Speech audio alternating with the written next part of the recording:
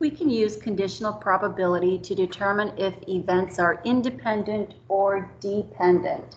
So let A and B be events with the probability of A not being equal to 0 and the probability of B not being equal to 0. If events A and B are independent, then the probability of event B given event A is the same as the probability of event B, and the probability of event A given event B is equal to the probability of event A. And the second one here is just the converse. So use the test for independence. Let me zoom out a little bit. The table below shows the vehicles in a parking garage one afternoon. A vehicle in the garage will be selected at random. Let B represent the vehicle as black and V represent the vehicle is a van. Are the events B and V independent or dependent? So probability. Let's go ahead. We've got black vehicles, vans, and let's do the union of both. So probability of a vehicle being black. So that's going to be the total number of black vehicles all over the total number. So black vehicles, here's black, and I have 13 out of 22 in that parking garage are black. Probability of it being a van. So that is going to be the number of vans all over again, the total number. So vans, here I have 3 in the parking garage out of 22.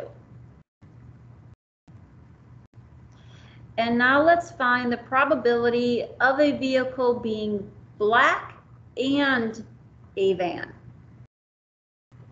So we are now looking at black vans all over again out of the total. Okay, so vans, black, here's 3 out of 22.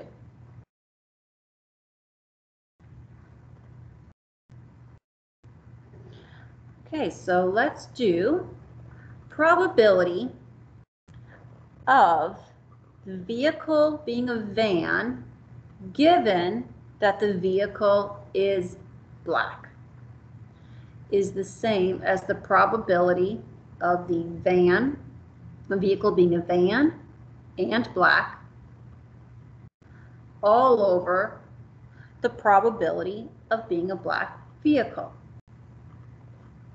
So probability of V and B, same as B and V, you can interchange them. It is going to be 3 out of 22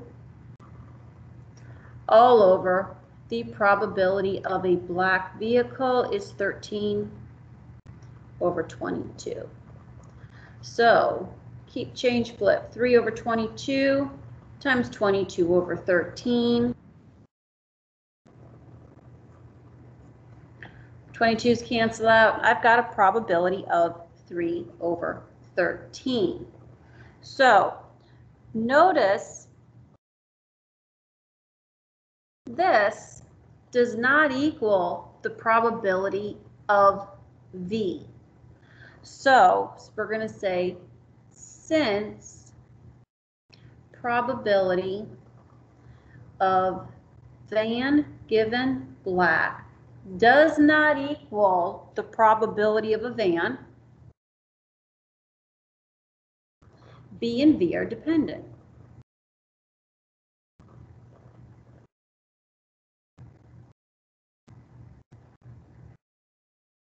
Now let's take a look at it the other way around. We can go or. Let's do the probability of B given V. And that is going to be the probability of the van and black van all over now. Now we're going to have in the denominator probability of it being a van. So probability of a black van was 3 out of 22. Probability of it being a van was 3 out of 22.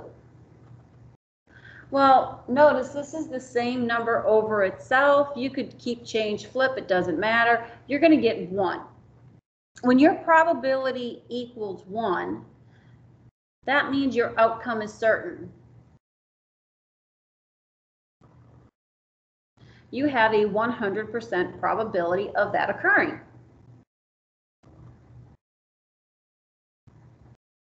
And if we look here, notice that the vans in the parking garage, all of them are black. There's only 3 and every single one of them are black. Therefore, with this, it's 100% probability of that occurring. But still, going back to independent and dependent events, since we're going to say the probability of B given V does not equal the probability of event B. Oops, I forgot mine. Does not. That means B and V are dependent.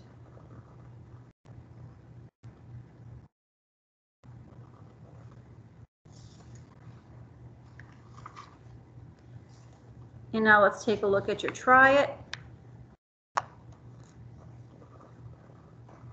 Again, I recommend pausing the video, giving it a shot, and then coming on back to check your work. So let R represent selecting a red vehicle and C represent selecting a car. Are the events R and C independent or dependent? Explain. So first thing I want to do, let's see, I'm looking at red vehicles and cars. So let's go the probability of a red car. Let's take a look. So red cars, I have a total of 7 out of 22.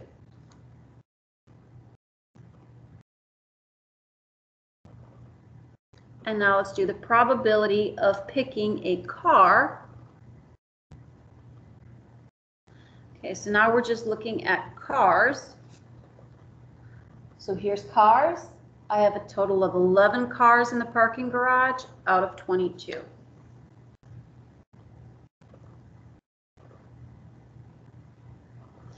And now I want to do the union. Probability of it is red and a car.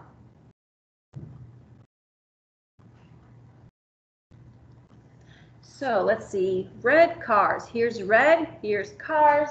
I've got 5. 5 out of 22 cars are red.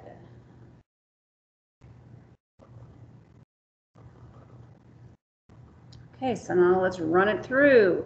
Probability of red given it's a car. Okay, that is again going to be the probability of R and C divided by the probability of it being a car. R and C was 5 over 22. Probability of it being a car was 11 over 22. So this is going to equal 5 over 11. Now, since this does not equal the probability of it being red, these are not equal, therefore the events are dependent. So we're going to say